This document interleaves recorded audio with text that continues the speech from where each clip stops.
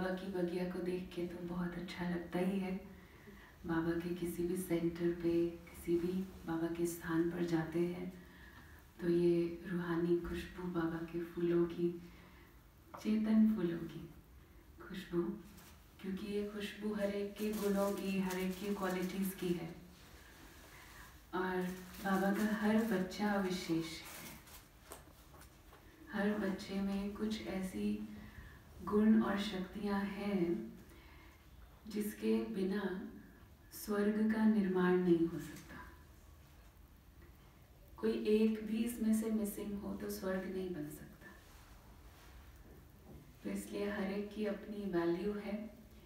कभी कभी हमें स्वयं को पता नहीं चलता है, लेकिन बाबा को पता है, और ड्रामा अनुसार वो क्वालिटी, वो गुण और वो शक्ति जागृत भी होती जाती है, या कभी कभी बिल्कुल भी विजिबल नहीं होती, हमें अपने आप को नहीं पता होता, वो वरदान के रूप में बाबा से मिल जाती है। क्योंकि कल्प पहले उस आत्मा ने वो पार्ट प्ले किया है, इसलिए समय अनुसार उसी राइट टाइम पर, उसी घड़ी वो वरदान प्राप्त होता है बाबा का, और इंस्ट्रूमेंट बना करके बाबा वैसी ही सेवाएं उस बच्चे के द्वारा करवा लेता है। आप में से भी सभी को, बहुतों को ये अनुभव होगा कि बाबा का बनने के बाद बहुत सारी ट्रांसफॉर्मेशंस, चेंजेस हमारी लाइफ के अंदर हमें नज़र आती हैं। कई ऐसी चीज़ें नज़र आती हैं जो हमने भी नहीं सोचा था कि हम कर सकते हैं। अभी मैं आपके सामने बात कर रही हूँ, हम लोग, बाबा ने निमित्त बनाया विदेश सेवा के लिए भी, और वो भी ऐसे एक देश में जहाँ पर आपको मालूम है कि वहाँ की सरकार और वहाँ के रूल्स और सब कुछ किस तरह से है कि भगवान का नाम भी आप नहीं ले सकते हैं वहाँ पर। और ऐसे स्थान पर भी बाबा का कार्य, बाबा का नाम प्रत्यक्ष हो रहा है, तो ये तो उसी की कमाल है। लेकिन हम बार बार बाबा का ये थैंक्स करते हैं कि हमें उसके निमित्त बनाया, और ख़ास ब्लेसिंग्स लेने के, प्राप्त करने के अधिकारी बनाया। ऐसा बाबा ने ऐसी अपॉर्चुनिटी दे करके, ऐसा चांस दे करके, ऐसी सेवा का जिसमें अपनी शक्तियाँ भी बढ़ती हैं, क्योंकि जितने ज़्यादा चैलेंजेस आते हैं उतनी ज़्यादा आपकी सोई हुई शक्तियाँ जागृत होती हैं। और ऐसा रहा ये पार्ट। मैं थोड़ा सा बताती हूँ कि पहले चंडीगढ़ में सेवाएं करते हुए ऐसा कभी नहीं लगा, क्योंकि हमारा लौकिक और अलौकिक जन्म स्थान, सेवा स्थान वही रहा, तो ऐसा कभी नहीं लगता था कि कहीं और जाना है। और विदेश जाने का तो बिल्कुल अंदर से जैसे रिजेक्शन था कि भारत में ही रहना है। जैसे देशभक्ति वाले संस्कार होते हैं ना कि अपना भारत ही सबसे अच्छा है।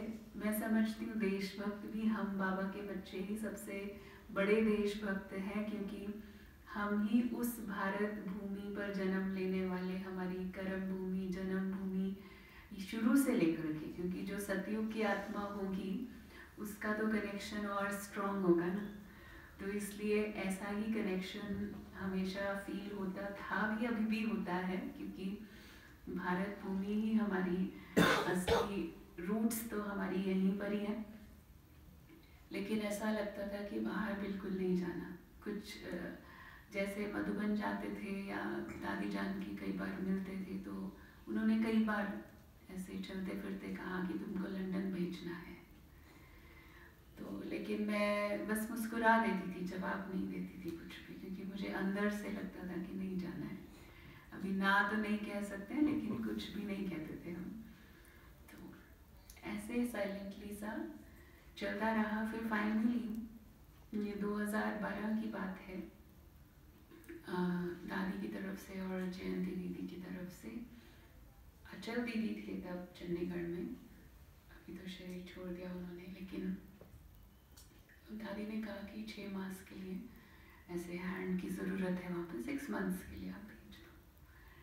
ठीक है, तो परमिशन लेकर के और थोड़ा मन बना लिया कि सिर्फ 6 महीने की बात है, चलिए एक्सपीरियंस करके आते हैं बाहर भी कैसी सेवाएं हैं क्या है। और जब मधुबन पहुँचे तो जैसे सब कुछ चेंज हो गया, क्योंकि जब अभी वीज़ा लगाना था लंदन के लिए तो दादी से बात किया कि अभी वीज़ा लगाने का प्रोसेस शुरू करना है। और फिर वहाँ निर्मला दीदी हैं तो उनको भी बताया, क्योंकि हम वहाँ रुके हुए थे ज्ञान सरोवर में, तो होता है एक बड़ों को आप इन्फॉर्म करके फिर आप कोई भी उनका ब्लेसिंग लेकर के कार्य शुरू करते हैं, तो वैसी बात थी।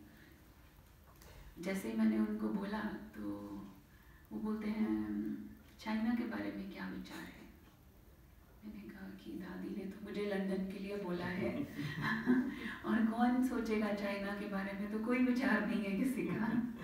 तो मैंने बोला कि दादी जैसे कहेंगे, क्योंकि हम तो दादी के साथ ही संपर्क था, दीदी के साथ इतना नहीं था उस वक्त डायरेक्ट। तो उन्होंने शायद दादी को भी बोला होगा। अब दादी ने कहा कि कुछ और भी स्थान है जहाँ पर डिमांड है, मेरा ऐसा एक्सपीरियंस्ड हैंड की ज़रूरत है जहाँ जाते ही सेंटर शुरू कर सके, जो इस तरह से सेंटर संभाल सके। तो 5-6 अलग अलग कंट्रीज़ का निमंत्रण हो गया। अभी दादी पूछती हैं तुम ही चूज़ करके बता दो क्या कहाँ जाना है। तो मैंने कहा मैं तो चूज़ नहीं करूँगी, आप जो बोलेंगे वही बाबा की आज्ञा है मेरे लिए। तो दादी कहती ठीक है कल आना, कल सुबह क्लास के बाद। जैसे दादी अपने रूम में मिलती थी और सबको बादाम, अभी भी जब शांतिवन में होती हैं तो सबको बादाम सुबह सुबह देती हैं। तो आई वेंट देयर, तो जैसे ही एंटर किया दादी ने बादाम दे करके कहा तुम्हारे लिए चाइना। और अंदर से, क्योंकि जिस वक्त वो घड़ी होती है ना ड्रामा में आपका पार्ट होता है, तो कोई दूसरा संकल्प या कोई व्यर्थ संकल्प कुछ नहीं आता। और वैसे भी अपने शुरू से लेकर के हाँ जी का पार्ट हमेशा रहा कि जो भी बड़ों ने कहा उसको मना नहीं करना है, उसमें कुछ ना कुछ कल्याण समाया हुआ है। और बाबा ने जो मेरी सेवा मेरे से लेनी है, अगर इंस्ट्रूमेंट हाँ जी नहीं बोलेगा तो बाबा कैसे यूज़ करेगा। भले आप में कितनी भी विशेषताएं हों, लेकिन वो सेवा में कैसे लगेंगी अगर हाँ जी नहीं बोलेंगे। तो जैसे ही बोला बस ठीक है, उसके बाद वीज़ा वगैरह का प्रोसेस स्टार्ट किया। बाहर निकले तो सब लोग मेरे को पूछ रहे हैं डर नहीं लग रहा है, जा रहे हो, डर नहीं लग रहा है। तो सबको ऐसे कहा कि ऐसे कैसे, आपको क्या लैंग्वेज आती है चाइनीज़ इसलिए आपको भेजा है, क्या कारण है आपको वहाँ के लिए चूज़ किया है। भाषा भी नहीं आती थी, कुछ नहीं पता था, लेकिन बस ठीक है बाबा भेज रहे हैं। मगर सेवा होनी थी। अब बात आती है जब वहाँ पे हम पहुँचे हैं, उससे पहले वीज़ा का जो प्रोसेस था वो भी एक बहुत डिफरेंट सा एक एक्सपीरियंस हो गया उसमें भी, क्योंकि हमने हाँ जी बोला और अंदर से ये निश्चय है कि कुछ तो सेवा बाबा ने करवानी है, तो उसके हिसाब से। लेकिन नॉर्मली जब टूरिस्ट वीज़ा लगाते हैं, क्योंकि पहले टूरिस्ट वीज़ा ही होगा, उसके बाद आगे देखेंगे कि क्या बनता है, क्योंकि जब बड़े भेजते हैं तो वो हमें ये भी हमारे से भी पूछेंगे बाद में कि वहाँ सब आपको सूट हो रहा है या नहीं, हेल्थ के हिसाब से भी, सब हिसाब से। तो जो भी 1-2 मास का शुरू मिलता है, लेकिन अक्सर करके टूरिस्ट वीज़ा आप अप्लाई करते हो वो मिल जाता है घर बैठे। लेकिन मुझे उन्होंने इंटरव्यू के लिए कॉल किया, यहीं रुके थे हम सिरी फोर्ट सेंटर पे 2 दिन के लिए, 2012 की बात है। और इंटरव्यू उन्होंने किस लिए कॉल किया, मतलब कुछ क्वेश्चन मार्क है। तो जब हम गए, अच्छा सबसे अमेजिंग बात ये थी कि अब फ्राइडे का उन्होंने इंटरव्यू का टाइम दिया और मंडे को मेरी फ़्लाइट थी। मुझे पहले फिलीपींस हांगकांग होते हुए फिर मुझे जाना था वहाँ, लेकिन अब फ्राइडे मतलब आगे सैटरडे संडे तो छुट्टी है, एम्बेसी बंद रहेगी। फ्राइडे को जब मैं गई, सुबह 10 बजे का टाइम था, तो वो लेटर जो बना हुआ था राजयोगा एजुकेशन रिसर्च फाउंडेशन, उसने राजयोगा को सर्कल किया हुआ था। वो जो ऑफिसर था वो कहता है कि ये क्या है। अब इंडियन मतलब चाइनीज़ एम्बेसी इंडिया में पता तो होता है ये क्या है, उनको मालूम है ब्रह्माकुमारीज की ये स्पिरिचुअल है और वहाँ स्पिरिचुअल अलाउड नहीं है। एक्चुअली मुझे इंडिविजुअल की तरह अप्लाई करना चाहिए था अपने नाम से, लेकिन जिसने भी जैसे भी वो लेटर बना तो वो उसने लेटर हेड पे बना दिया। लेकिन बोलते हैं ना ब्लेसिंग इन डिस्गाइज, उसमें भी कुछ कल्याण था। पहले तो उसका क्वेश्चन मार्क ये क्या है, तो मैंने बोला कि मैं इस ऑर्गेनाइजेशन में मैं काम करती हूँ कि और अभी मुझे छुट्टी मिली है तो मैं छुट्टी में घूमने जा रही हूँ। क्योंकि उन्होंने कहा कि ये आप वहाँ ये तो नहीं करने जा रहे हो ना राजयोग का, क्योंकि ये तो आप नहीं कर सकते और ख़ास करके टूरिस्ट वीज़ा पे तो बिल्कुल भी नहीं कर सकते। तो उन्होंने कहा नहीं मैं तो सिर्फ घूमने जा रही हूँ। उसने कहा कि इसके अंदर लेटर में लिख कर लाओ, क्लियरली मेंशन करो कि I am not going to teach और प्रीच राजयोगा। लिख के लाओ कि मैं ये वहाँ बिल्कुल नहीं करूँगी ये प्रीचिंग राजयोगा की। सुबह का टाइम है, दोपहर होने वाली है, 11-12 बज रहे थे। उसने कहा कि ठीक है आप ये जाके लेटर चेंज करके 3 बजे दोबारा आ जाना लेटर लेके। वही दिन है, आगे फिर छुट्टी है, फिर मुझे जाना है। आई केम बैक 3 बजे मैं वापस आई लेटर लेकर नया बना के। मुझे उसने बिठाया बाहर वेटिंग एरिया में और लेटर लेकर के वो अंदर चला गया। लगभग आधा घंटा इंतज़ार करने के बाद उसने फिर मुझे बाहर आकर के बोला कि आप can you come with me. अंदर बुलाया मुझे और अंदर लेके जहाँ पे गए वो उनका एक हॉल था जहाँ सारा स्टाफ बैठा हुआ था और उनकी कौंसिल ऑफिसर्स की वाइफ्स भी बैठी हुई थी।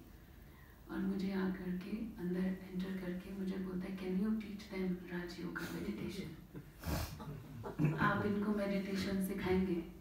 पहले अभी सुबह मुझे खास बोल रहे हैं कि वहाँ आपको नहीं सिखाना है और ये सब चाइनीज़ बैठे हैं, उनका पूरा स्टाफ चाइनीज़ है, तो आप इनको सिखाएंगे मेडिटेशन। मुझे लगा ये मेरा टेस्ट ले रहे हैं क्योंकि उनके तो बहुत रूल स्ट्रिक्ट हैं, लेकिन मना तो नहीं करेंगे ना, सेवा का चांस मिल रहा है तो हमने कहा कि ठीक है। वहाँ बैठकर मैंने उनको फिर 1 घंटा 1.5 घंटा वो सेशन करवाया। सेशन करने के बाद में उसमें से एक लेडी आई सामने और जो आगे दृष्टि लेने लगी और बहुत उसको जैसे कुछ टचिंग हो रही है और उसको देख करके फिर पूरी लाइन लग गई, जैसे एक के बाद एक सब ने। वो आधा घंटा तो वो दृष्टि का ही सेशन चला, फिर 1 घंटा सेशन चला, क्लास चली, मेडिटेशन करवाया और ये आधा घंटा दृष्टि का ही चला। तो लगभग 1.5-2 घंटे सेशन चलता रहा। और जैसे ही मैंने पूरा किया वो ऑफिसर आया मेरा पासपोर्ट लेके, वीज़ा लग गया है। सेम उसी 1 घंटे के अंदर उसने वो स्टैम्प लगा दिया और मेरे हाथ में दिया। मैंने अभी तक कुछ जमा नहीं किया था उस लेटर के अलावा, फ़ीस भी अभी तक नहीं दी थी और वीज़ा लग गया था। तो उसने बोला फ़ीस का आप ड्राफ्ट लेकर आए हो। मुझे ये भी नहीं पता था कि ड्राफ्ट लगाना है। किसी ने मुझे सिर्फ इतना बोला था कि 5,000 के करीब फ़ीस होती है और हमारी इनोसेंस देखो कि हम सिर्फ 5,000 लेकर गए थे, वो भी कैश, ड्राफ्ट भी नहीं था। 5,000 से ऊपर 1 रुपया भी नहीं था। उसने कहा कि 5,800 फ़ीस है। अब मेरे पास तो नहीं है। मैंने कहा मेरे पास तो 5,000 ही है और वो भी कैश है। वो कहता लेके कोई बात नहीं, आई विल मैनेज। उसने अपनी तरफ से 800 डाल के ड्राफ्ट बना के, मीन्स बाबा की बात। इट वॉज समथिंग, मुझे ऐसे लगा कि ये वीज़ा की स्टैम्प नहीं है, ये बाबा की तरफ से स्टैम्प है कि सेवा होनी नहीं है, शुरू हो गई है। तो यहाँ से सेवा शुरू हो गई है। तो इतना जैसे बाबा को साथ रखते हैं तो कैसे बाबा की मदद मिलती है, मुझे तो मेरी तो आंखों में आंसू थे, मैं बाहर निकली हूँ जब मैंने मधुबन में भी कॉल करके बताया। मैं पूरा बता भी नहीं पा रही थी एक्चुअली, क्योंकि जिस तरह का वो सीन था वो तो फिर हम जाने या वो जाने। और तो मतलब वो जो फीलिंग है आपकी एक अनिश्चितता से, अनसर्टेनिटी से, आपको लग रहा है कि ये बिल्कुल असंभव सा लग रहा है और उसको भी वो संभव कर दे, और वो भी ऐसे। और ऐसा अमेजिंग वो एक्सपीरियंस रहा कि फिर लगा कि फिर अभी कोई कुछ भी कह रहा है, भले कैसे करोगे, कैसे होगा, वहाँ पे तो बड़ा स्ट्रिक्ट है, वहाँ पे तो आप ठीक है जो भारतवासी रहते हैं उनको सुनाना, इंडियंस को सुनाना, बाकी वहाँ के जो लोकल लोग हैं उनको बिल्कुल भी सुनाने की कोशिश मत करना। सब मुझे ये वार्निंग देने की कोशिश कर रहे थे। अभी हम देखो आपके सामने बैठे हुए हैं ये लोग। ये समर्पित है, अभी सेंटर पे रहती है। तो इस तरह से सेवा तो बाबा ने करवानी थी, इसलिए बाबा ने सर्टिफिकेट दे दिया, स्टैंप लगा दिया, सिग्नेचर कर दिया। तो मुझे तो लग ही नहीं रहा था कि ये कोई ह्यूमन बीइंग कर रहा है, ये तो भगवान की स्टैंप लग रही है।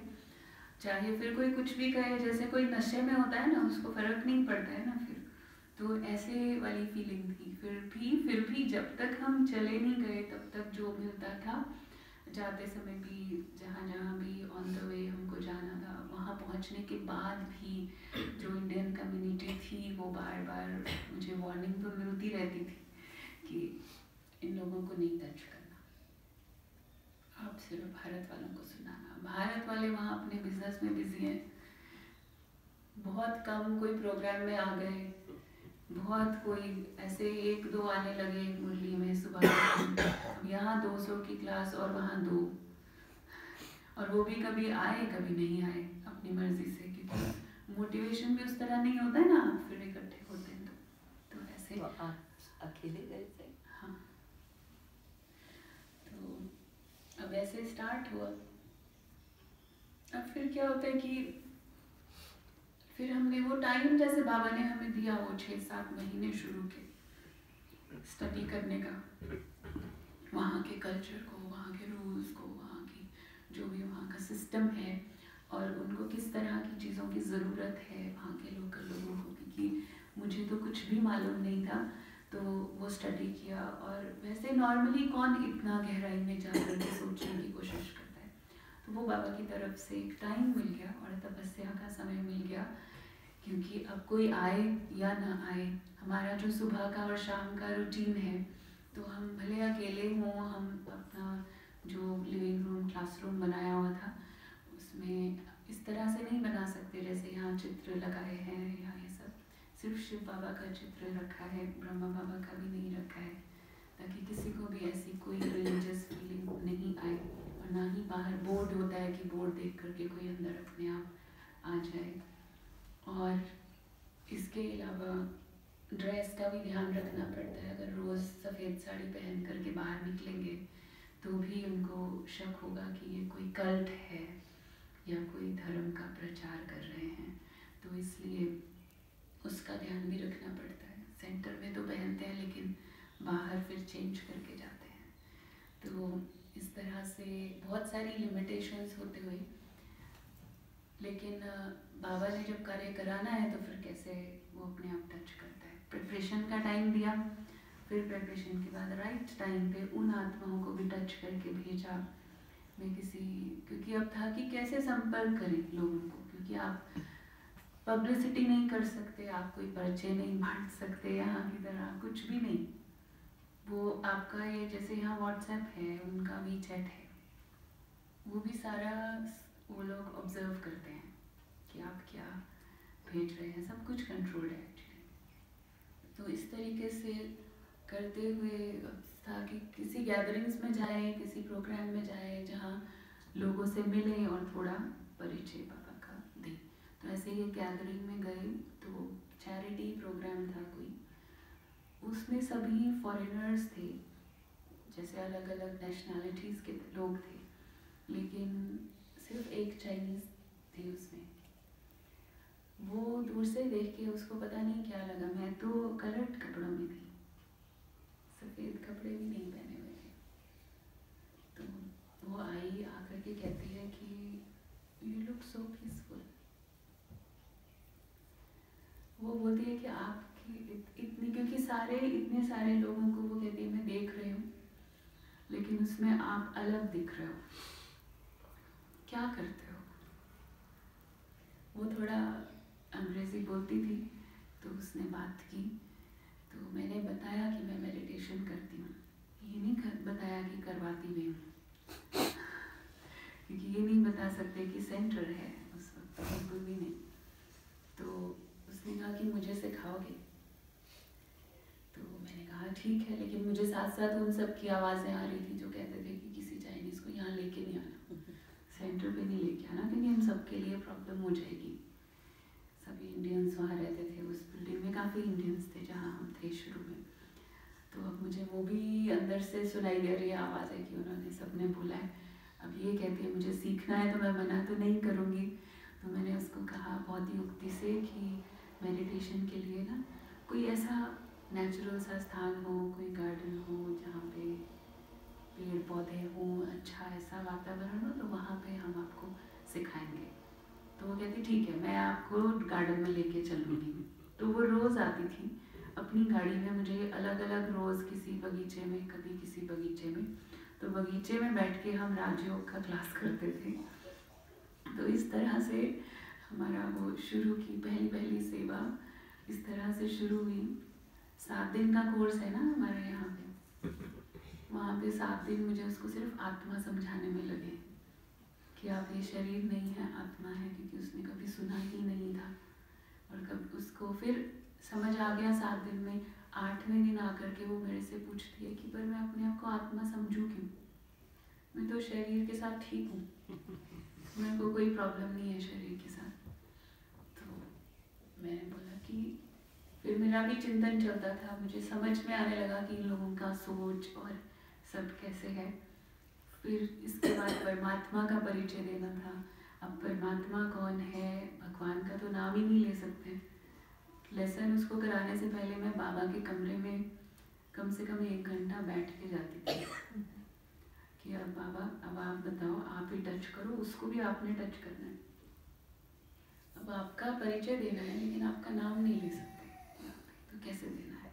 तो जब मैं उसको क्लास करा रही थी, तो मैं अलग अलग वर्ड्स यूज़ करने की कोशिश कर रही थी, सुप्रीम एनर्जी या कुछ ऐसे शब्द, पर उसको कुछ समझ नहीं आ रहा था, उसको बात नहीं समझ, क्योंकि कॉन्सेप्ट ही नहीं है। तो मैंने फिर क्या हुआ, जैसे हम लोगों को, हम तो रोज़ मुरली पढ़ते हैं, सुनते हैं, तो बाबा ही है ना हमारा, तो भगवान बाप है, तो हमारे लिए बहुत कॉमन है ये बोलना बाबा। तो ऐसे ही बात करते करते मेरे मुख से निकला बाबा। तो जैसे ही मैंने ये बोला, तो वो कहती ये ठीक है, ये समझ में आ गया। तब तक मुझे ये नहीं पता था कि चाइनीज़ में फादर को बाबा बोलते हैं, तो फादर और मदर को बाबा और मम्मा बोलते हैं, इसलिए बाकी सारी भाषा अलग है, लेकिन ये 2 शब्द सेम है। तो इसलिए उसको एकदम से वो फीलिंग आई बाबा शब्द से, तो उसको उसके बाद फिर आसान हो गया। फिर उस बहन ने अपने घर में क्लास शुरू कराई, सेंटर पे तो हम ऐसे नहीं बुला सकते थे शुरू में। बाद में फिर सिचुएशंस बदली, फिर हमने सेंटर पे भी बुलाना शुरू किया, लेकिन पहली जो सेवा है उसके घर से हर संडे को फिर उसके घर में ही क्लास होती थी। 15-20 कभी 25 लोग हो जाते थे नए, जो उसके संपर्क वाले, या फिर आगे एक दूसरे से बाय वर्ड ऑफ माउथ जैसे वो स्प्रेड होता है, एक दूसरे के आगे अपने फ्रेंड्स को लेकर आना, इस तरह से शुरू हो गया एक प्रोसेस। अच्छा, एक और बात बताती हूँ कि जैसे गए हम पहले दिन, जिस दिन पहुँचे थे चाइना, तो पहला विजन जो बाबा ने एक दिखाया, ऐसा कहें, या मन में आया ऐसे संकल्प कि यहाँ से ये चाइनीज़ की पूरी फ्लाइट मधुबन जा रही है। ऐसे फीलिंग आई कि ये सब है तो बाबा के ही बच्चे ना, इनको पता नहीं है, बाबा को तो पता है, और मधुबन तो इनको जाना है। तो ऐसे फीलिंग आई। लेकिन कुछ दिन के बाद वो जैसे वो चित्र जो था मन में, जैसे कोई ड्रीम होता है ना, धीरे धीरे भूल जाता है, भूल जाते हैं, पर सबकॉन्शियस में रहता है। तो वो वाली चीज़ हुई, क्योंकि परिस्थितियाँ भी ऐसी थी कि वो गुम हो गया बिल्कुल। अब इस संडे की क्लास में एक बहन आई एक दिन, तो उसको बहुत अच्छा लगा। पहले दिन आई वो, उसने कहा कि ये ज्ञान बहुत यूनिक है, ये विजडम तो चाइनीज़ लोगों को बहुत ज़रूरत है, तो आप इसको और ज़्यादा लोगों तक कैसे पहुंचाओ, मैं आपकी थोड़ी मदद करना चाहती हूँ इसमें, क्योंकि हमें पता है कि हमारी सरकार, हमारे जो रूल्स नियम यहाँ के हैं वो आसान नहीं है इन सब चीज़ों के लिए। लेकिन मैं एक ऐसे बुद्धिस्ट मॉन्क हैं, उनको जानती हूँ, वो उनका प्लेटफॉर्म बहुत बड़ा है, अगर उनसे आप मिलो, मैं मिलवा सकती हूँ, अगर उनको अच्छा लगा तो फिर आपकी सेवा बड़े रूप में हो सकती है। तो हमने कहा ठीक है, मिलने में तो कोई हर्जा नहीं है। अब जब मिलने जाना था उनको, उस समय मुझे पता था कि वैसे ही इस देश में भी भगवान का नाम नहीं ले सकते हैं, और बुद्ध धर्म के अंदर भी आपको मालूम है कि वो आत्मा की बात करते हैं, पुनर्जन्म की करते हैं, लेकिन परमात्मा की बात नहीं करते हैं। तो इसीलिए वहाँ पर सिर्फ बुद्धिज़्म अलाउड है, वो भी अपनी रीति से, वो उन्होंने चेंज किया हुआ है, खान पान और सब वैसा ही है। लेकिन तो अब मैं जब मिलने गई, जैसे ही मैंने अंदर एंटर किया, मैं बैठती हूँ, उसके पास जाके बात करना शुरू करती हूँ, तो सबसे पहला प्रश्न उसने मुझसे ये पूछा, do you believe in God? आप भगवान को मानते हो? वैसे ही देखते हैं कि इंडिया से आए हैं, तो वहाँ पे ये तो है उन सबके मन में कि इंडिया जो है एक बहुत स्पिरिचुअल रिलीजियस लैंड है। तो उसने पहला ही सवाल ये पूछा, मैं उसको क्या बोलूँ? थोड़ा कंसर्न भी था, अगर मैं हाँ बोलती हूँ तो भी मुश्किल ना हो जाए कहीं, और ना तो हम बोल ही नहीं सकते ना, कैसे बोलेंगे ना। तो मैंने उसको अभी फ्रेम करना शुरू किया आंसर अपने मन में कि यस, मैंने बोला कि हाँ, मुझे लगता है कि भगवान जो है वो एक शक्ति है, सुप्रीम एनर्जी। तो जैसे ही मैंने बोला, अभी तो मैंने स्टार्ट ही किया, मुझे तो पता नहीं है मुझे आगे क्या बोलना है, अभी एक ही शब्द बोला और उसने कहा कि मैं भी यही समझता हूँ। वो कहता है भले बुद्धिज्म में इसकी बात नहीं करते हैं, लेकिन मुझे भी ऐसा लगता है कि महात्मा बुद्ध से ऊपर भी कोई शक्ति है, और मुझे उसकी सर्च है। वो कहता है कि मैं उसको बड़े समय से सर्च कर रहा हूँ, तो आप मुझे इसका कुछ आंसर दे सकते हो क्या? फिर तो मुझे बहुत कॉन्फिडेंस आ गया ना, जब उसने बोला कि मैं मानता हूँ, तो फिर मैंने बहुत उस कॉन्फिडेंस से उसको सुनाना शुरू किया, अपना माउंट आबू का भी सब बता दिया कि हमारी ऐसे स्पिरिचुअल यूनिवर्सिटी है, और इस तरह से हमारा ये कार्य चलता है, और हम हर साल वहाँ जाते हैं, अभी यहाँ रहते हुए भी। तो उसने कहा कि अगली बार आप मुझे भी लेके जाओगे? तो मैंने कहा कि ज़रूर लेके जाएंगे। तो उसने कहा लेकिन मेरे कुछ फॉलोअर्स भी मेरे साथ जाएंगे। तो मैंने कहा ठीक है, बहुत अच्छी बात है, चलिए कितने लोग होंगे लगभग आप मुझे बताना, तो मैं वहाँ से उस हिसाब से परमिशन लेती हूँ, डेट्स वगैरह पता करके। तो उसने कहा लगभग 200, एक फ्लाइट। एक फ्लाइट। जैसे ही उसने ये बात बोला, तो मुझे फिर वो स्मृति आई जो मैं भूल चुकी थी, जो बाबा ने ही, फिर तो पक्का ही हो गया ना कि ये बाबा ने ही वो विजन दिखाया था, क्योंकि ये कल्प पहले हुआ था और ये होना है। मैंने वहाँ मैसेज मधुबन में भेजा कि ऐसे लगभग 200 का ग्रुप है जो आना चाहते हैं, सितंबर अक्टूबर में जब भी टाइम वहाँ से मिल सके। तो मुझे पता है क्या रिप्लाई आया, कि आपने 1 0 गलती से तो नहीं लगा दिया? क्योंकि ये ऐसी डिफरेंट सी एक बात थी कि वहाँ से और ऐसे देश से आप 200 लोग। तो लेकिन फिर फाइनली वो सब डेट्स फिक्स हुई, जाने का बना, और 262 का ग्रुप वहाँ से पहली बार, 2014 में जो पहला बड़ा ग्रुप वहाँ से आया। उसके बाद फिर हर साल अभी रिट्रीट्स होती हैं, लेकिन वो बहुत विशेष ग्रुप रहा, क्योंकि पहला बड़ा ग्रुप वहाँ से आया था और पहले ORC में रुके इधर और यहाँ रिट्रीट किया दिल्ली में 4-5 दिन का, और फिर मधुबन में भी 10 दिन उनके रहे और काफ़ी उनको पालना मिली। तब गुलजार दादी भी थी वहाँ पर, जानकी दादी भी थे और बहुत सारी विदेश की बड़ी बहनें भी आई हुई थी, तो सभी की पालना मिली। जैसे ऊपर के हॉल में भी कोई दूसरी टीचर्स की क्लास चल रही होती थी, नीचे इनका रिट्रीट चल रहा था, चलते फिरते भी सीनियर्स आ जाते थे ग्रुप से मिलने के लिए। मतलब उनका भी भाग्य था ना, जैसे अंत में आके भी बाबा ने उनको वो वाली पालना जो इतने देर से आई है ये आत्माएं, तो वो सारी पालना उनको जैसे उन 10 दिनों के अंदर देनी थी, इस तरह से हुआ। और फिर दिवाली उन्होंने वहाँ मनाई मधुबन में सबके साथ। वापस जाने के बाद फिर सेवा का रूप काफ़ी बदल गया, क्योंकि ये सब अलग अलग शहरों से आए थे। जहाँ जहाँ से जिनको ज़्यादा अच्छा अनुभव हुआ उन्होंने फिर अपने अपने स्थान पर निमंत्रण देना शुरू किया, और वहाँ से फिर हम जाना शुरू किया निमंत्रण के आधार से। फिर वही लोग प्रोग्राम ऑर्गेनाइज करते थे, या जो भी परमिशन लेनी होती है वो लेकर के अलग अलग युक्ति से उस तरह के टॉपिक रख के जो कि वहाँ स्वीकार हैं वहाँ की गवर्नमेंट के हिसाब से। तो ऐसे सेवाएं शुरू हुई, और अभी काफ़ी स्थानों पे बाबा के बच्चे वहाँ पर बैठ के, अभी भी आप देखिए, आपको मालूम है कि कैसी परिस्थिति अभी चल रही है चाइना में, और हमको कैसे बाबा ने 1 मास पहले ही वहाँ से जल्दी भेज दिया। एक्चुअली मुझे कल 18 फरवरी के दिन मेरी फ़्लाइट थी, मुझे आना था इस डेट को, लेकिन जनवरी में ही वहाँ से मधुबन से मैसेज आया। ये लोग तो मेरे से भी पहले आ चुके थे यहाँ पे, क्योंकि ये पिछले ग्रुप के साथ आए थे, तो ये अभी तक यहाँ हैं सुरक्षित।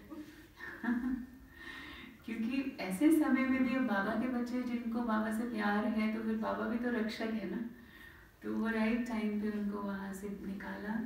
मुझे भी ऐसे ही मधुबन से कॉल आया, और उसी समय फिर हमने प्लान किया। अभी मैं थोड़ा सोच रही थी कि मैं थोड़ा अर्ली चली जाती हूँ, या उस दिन मैं सोच रही थी नेक्स्ट वीक की करा लेती हूँ ऐसा करके, लेकिन जैसे ही मधुबन से कॉल आया कि अभी आ जाओ, सोचो मत, मैंने उसी दिन की फ़्लाइट बुक की। और ऐसा ही हुआ, अगले दिन आकर के हमने यहाँ की न्यूज़ में देखा कि उधर अगले दिन ट्रांसपोर्ट भी बंद हो गया है, शायद डिले करते तो निकलना भी मुश्किल हो जाता, फ़्लाइट्स भी सब कैंसिल हो रही थी। तो उस दिन भी जब एयरपोर्ट पे गए तो लगा कि काफ़ी सीरियस है, क्योंकि अंदर बैठ के हमें कई बार नहीं पता चलता है, तो वो चेक करके सबको फिर भेज रहे थे। एयरपोर्ट पे भी चेकिंग हो रही थी, इंडिया में आने के बाद भी चेकिंग हो रही थी, तो लेकिन बाबा ने बुला लिया राइट टाइम पर इस तरह से।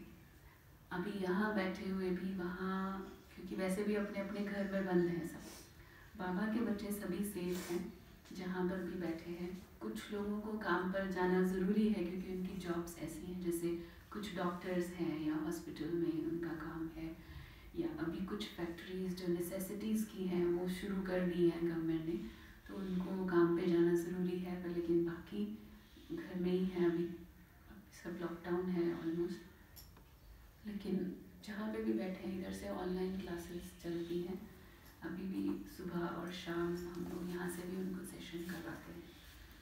और उधर भी जो सेंटर है वहाँ पर एक बहन है, अभी सबको बुलाना तो अलाउड भी नहीं है और सेफ भी नहीं है, कोई घर से बाहर निकले और आए तो बिल्कुल वैसा सा समय जैसे बाबा ने कहा था कि आप जा ही नहीं पाओगे, दरवाज़ा नहीं खोल पाओगे, खिड़की नहीं खोल पाओगे, ऐसा समय आएगा। मुझे वो बाबा का वो महावाक्य याद आ रहे थे कि सचमुच में, और अचानक से था, आप देखो 2 दिन पहले तक भी लोगों को पता थोड़े ही होता है, तो कहीं पर भी कभी भी कुछ भी हो सकता है, क्योंकि अभी ड्रामा के फाइनल सीन्स चल रहे हैं। और ये सब जैसे हम आए हैं उससे अगले दिन की जो मुरली थी उसमें भी बाबा ने बोला, और बाबा कई बार पहले बोल चुके हैं ये बात कि ऐसी ऐसी बीमारियां निकलेंगी जो एक साथ, जो लाइलाज होंगी, एक साथ कई आत्माएं फिर इस तरह से हिसाब किताब चुकतू होंगे, क्योंकि चुकतू तो होने हैं ना जाने से पहले, तो कैसे चुकतू होने हैं, ये सब विधि जो है ये ड्रामा की मूल है। तो ये एक तरफ वो ड्रामा अपना काम कर रहा है और अंतिम सीन्स, फाइनल सीन्स ड्रामा के हमारे सामने आ रहे हैं, और दूसरी तरफ यही चीज़ें हमारी याद की शक्ति को भी बढ़ाती हैं, क्योंकि जैसे जैसे परिस्थितियाँ आती हैं ना, अब कुछ बाबा कई बार कहते हैं ना, बाप आपका टीचर है या ड्रामा आपका टीचर है। तो किसी किसी के लिए ड्रामा भी टीचर बनता है, जब परिस्थिति आती है तो उनको रियलाइज़ होता है। अब ऐसे ऐसे लोगों के भी मैसेज आते हैं जो कि कई 2-3 साल पहले कोर्स किया, लेकिन उसके बाद नहीं, कोई टच में भी नहीं है, तो अभी वो उनके भी मैसेज आ रहे हैं और रिक्वेस्ट भी कर रहे हैं कि हमारे लिए आप मेडिटेशन करो, और आप तो भारत में बैठे हो वहाँ पे, तो इतना उनको वो बिलीव है कि आप मधुबन में हो या भारत में हो, तो वहाँ तो बहुत पावरफुल एक लैंड है, तो वहाँ से आप बैठ करके हमारे को सकाश भेजो, चाइना के भाई बहनों को। तो वो भी हम साथ साथ कर रहे हैं। इसके अलावा कुछ मेडिटेशन ऐसे रिकॉर्ड करके रोज़ भेजते हैं उनको, ताकि घर बैठे कि वो अभ्यास कर सकें। अभी कल भी एक माता वहाँ पर है, वो रोज़ एक्चुअली वो मुरली से बाबा का गीत बनाती है चाइनीज़ में, और फिर वो गाती है, रिकॉर्ड करके भेजती है रोज़। अकेले अकेले बैठे हैं ना, तो बाबा की याद भी और ज़्यादा बहुत प्यार से, जैसे वो अंदर से उनको टचिंग्स होती हैं, तो फिर बाबा भी सुरक्षा कवच बन करके उन सब के ऊपर बैठे हैं। इवन वो जो सिटी है वुहान, जहाँ से शुरू हुआ है ये सारा, और वहाँ तो बहुत सीरियस है, वहाँ पर भी 2 फैमिलीज़ हैं जो कि बाबा के बच्चे काफ़ी सालों से बाबा का ज्ञान सुन रहे हैं। तो उनका जो बेटा है उसको जाना होता है काम पे, अभी स्टार्ट हो गया है इस वीक से, बाकी सब भले घर में ही हैं, लेकिन वो भी सब सेफ है। तो सुरक्षा कवच तो दिखाई देता है बाबा का। बाकी ये बहनें जो हमारे साथ हैं, सिस्टर रोज़ हैं, सिस्टर सिंडी है। सिस्टर सिंडी जो है ये स्कूल में टीचर है, मैथ्स टीचर है, ये पढ़ाती हैं अभी, क्योंकि न्यू ईयर वहाँ का जो चाइनीज़ न्यू ईयर है उसकी छुट्टियाँ चल रही थी। कैसे बाबा देखो टच करते हैं, जिस दिन छुट्टियाँ शुरू हुई हैं, मतलब जैसे अगले दिन से छुट्टी शुरू है, आज लास्ट डे है ना स्कूल का, उसी दिन की रात की फ़्लाइट करा करके ये आ गई कि मुझे तो जितना ज़्यादा टाइम मिले मुझे मधुबन में और इंडिया में स्पेंड करना है। तो एक्चुअली बाबा की टचिंग थी ना ये, उसी दिन पैकिंग उसने पहले से करके रखी हुई थी। स्कूल से वो सीधा एयरपोर्ट गई है, लगेज अपना कार में लेके तो इस तरह से आई। फिर अभी तो काफ़ी दिन से वहाँ पे सेवा भी कर रही थी, और मधुबन में बाबा से मिल के भी आए। अभी 19 को हम लोग मधुबन जा रहे हैं दोबारा, जिस ओरिजिनली तो इस ग्रुप में ही जाना था, तो अभी इसमें जा रहे हैं। वो एक पहले वाला तो बोनस मिल गया। और बाकी सिस्टर रोज़ जो है ये सेंटर पर ही रहती हैं अभी, इनको लगभग 6 साल से बाबा के बच्चे हैं, और 5 साल लगभग हो गए हैं सेंटर पे रहते हुए। और पूरी तरह से अभी तो ये औरों को भी ज्ञान सुनाती है। बाबा ने कहा ना, ज्ञान रतन, सुनना भी है और सुनाना भी है, तो सबके साथ शेयर भी करती हैं, और काफ़ी सारी ऑलराउंड सेवाएं संभालती हैं सेंटर में। तो इसलिए ये बहुत एक्टिव आत्मा है, सारा दिन बहुत कुछ, जैसे बाबा भी ऐसी कोई विशेष आत्माओं को चुनते हैं, और ये दोनों ही कुमारियाँ हैं, ये भी कुमारी है, ये भी कुमारी है। एज बता सकते हैं? 50 साल की है ये, शरीर की आयु 50 साल है, और लेकिन दोनों ही कुमारियाँ हैं, और ये पहली समर्पित कुमारी है चाइना की।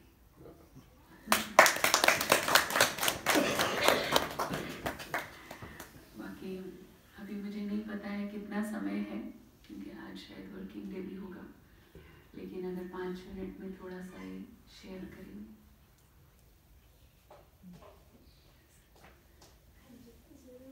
करें?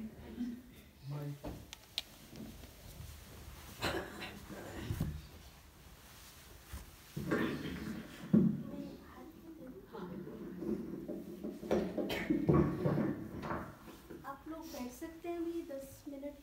तो 5 मिनट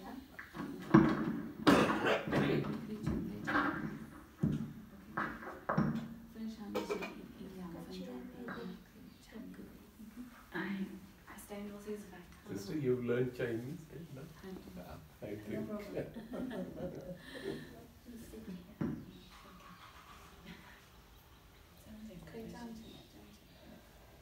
Om Shanti. आपको मिल कर बहुत खुशी हुई. मेरा रंग रूहानी गुलाब. रूहानी गुलाब रोज है ना? I'm very happy to be here and can go with Sapna Didi to visit every center. I feel also very fortunate. This is my 6th year in Gap.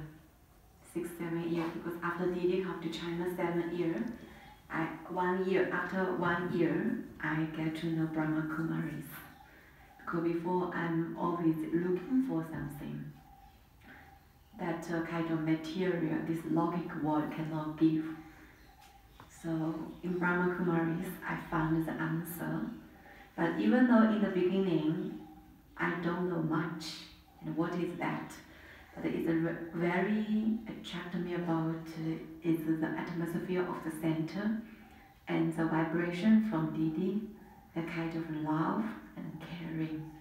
So then we pulling me in the center. So later on, I get to know actually this is God's love.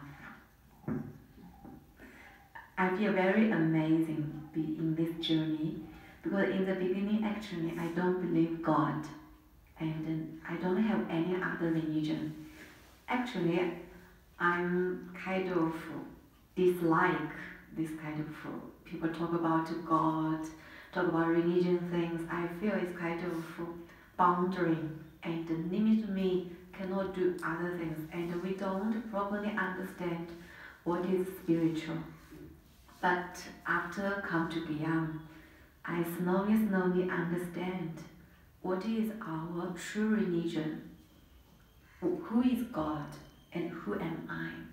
So after that, then I believe, and now I will say, Hum Bhagavan Ki Pachawahe. Yes, really, after understanding, we really know this is true knowledge. We know this is the way of life and is a part of knowledge. It's not the devotee, not like other kind of, we just do like other people what they do. But now we, after understanding, and we know this is good for us and for other people, for whole the world.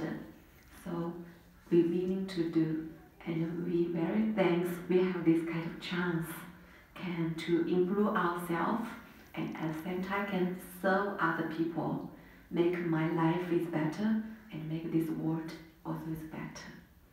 Om Shanti.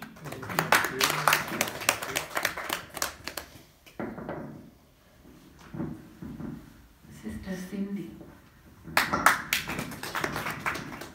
Om Shanti. Om Shanti. Um, 我来到爸爸这里有3年半。3.5 साल हो गए हैं ज्ञान में बाबा के पास आए।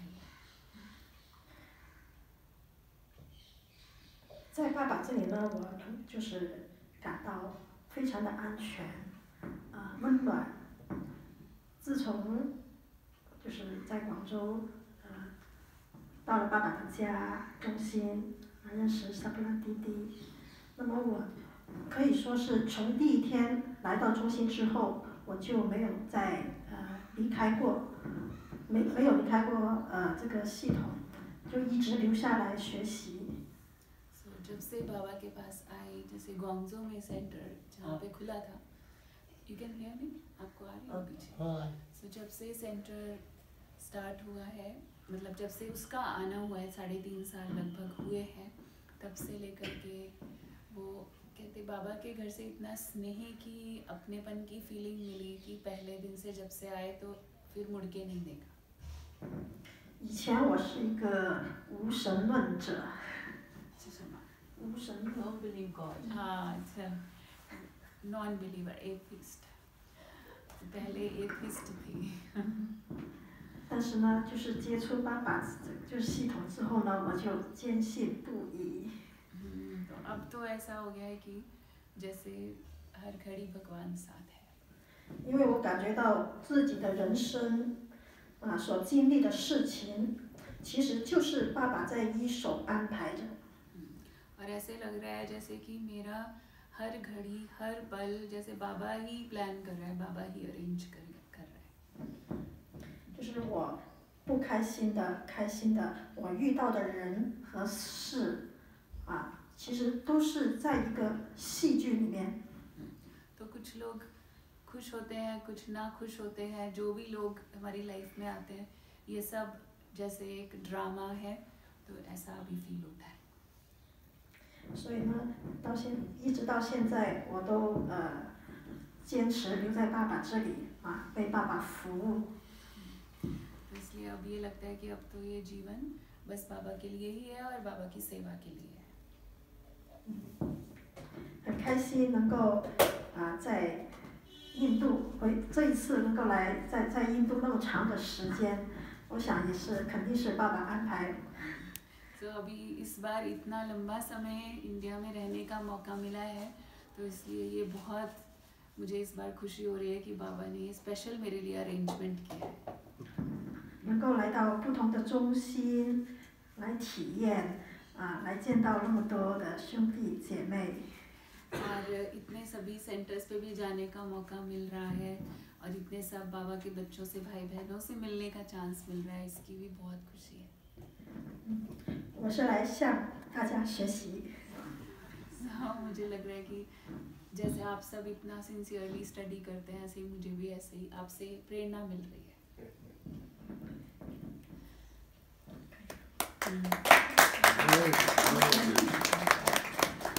अभी ये थोड़ा सा दो लाइनें बाबा के गीत की आपको सुनाएंगी 我米拉爸爸嘿，我米拉爸爸嘿，我米拉爸爸嘿，我米拉爸爸嘿。呀你吉拉嘿迪吉拉达，头地包口嘿着拉达，把玩我们奔拉达嘿，我米拉爸爸嘿，我米拉爸爸嘿。 我米拉爸爸嘿，我米拉爸爸嘿，呀你吉拉嘿迪吉拉达，头地包口嘿在拉达，把玩我奔拉达嘿，我米拉爸爸嘿，我米拉爸爸嘿，我米拉爸爸嘿，我米拉爸爸嘿。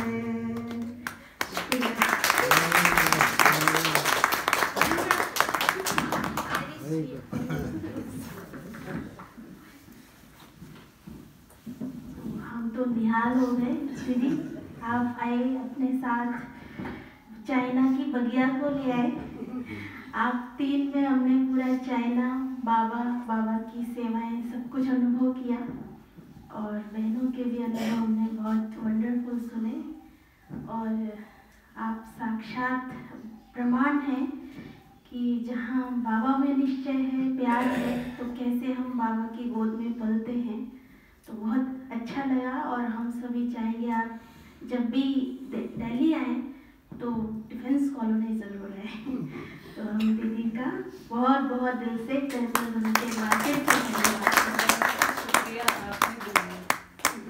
हम तो बहुत बहुत निहाल हो गए शुक्रिया आपका आप यहाँ आए और ऐसे ही आते रहे तो अभी हम 1 मिनट बाबा को याद करेंगे फिर दीदी से आप सभी टोली लेते हुए फिर